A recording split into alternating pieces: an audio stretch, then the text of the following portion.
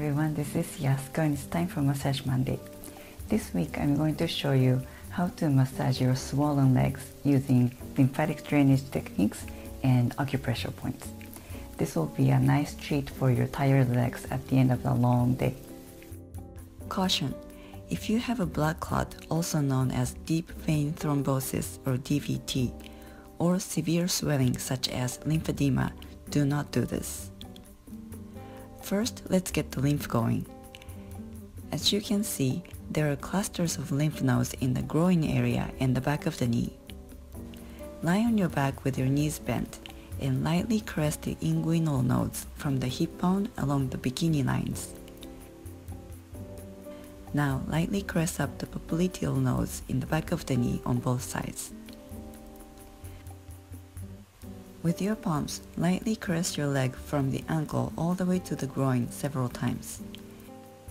Then put your hands on the calf from the top and bottom so that your thumbs are on the inside. Caress the leg upward with some strength in your thumbs several times. Cup the calf muscles from underneath and caress up to the back of the knee several times. Then caress up the thigh muscles from the knee to the groin.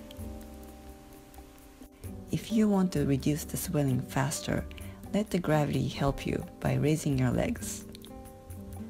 Now I'm going to show 3 acupressure points that are effective for tired, swollen legs.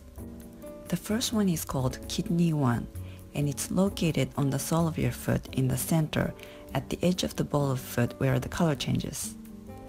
The direct translation of this point is bubbling springs, and it helps to revive the energy. Press with overlapped thumb. The second one is not part of the major meridians. It's called lost sleep and it's used for insomnia, but it's also effective in controlling the water retention and elimination. To be more exact, it's where the lines cross between the second and third toe to the heel and between the ankle bones. You can press it with a hook thumb on the opposite side. But since the heel is hard, it's much easier to step on a golf ball. The third one is called urinary bladder 57, and it's located where the calf muscle turns into the Achilles tendon in the back.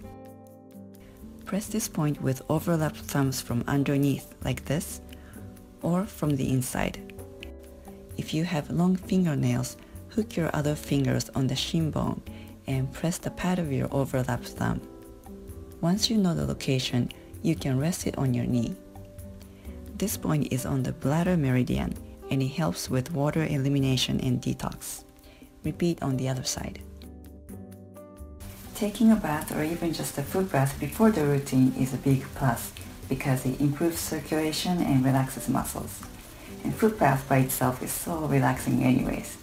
I have some foot bath recipes right here. Thanks for watching. I'll see you back next week. Make it a great week. Feel free to comment below and please don't forget to subscribe.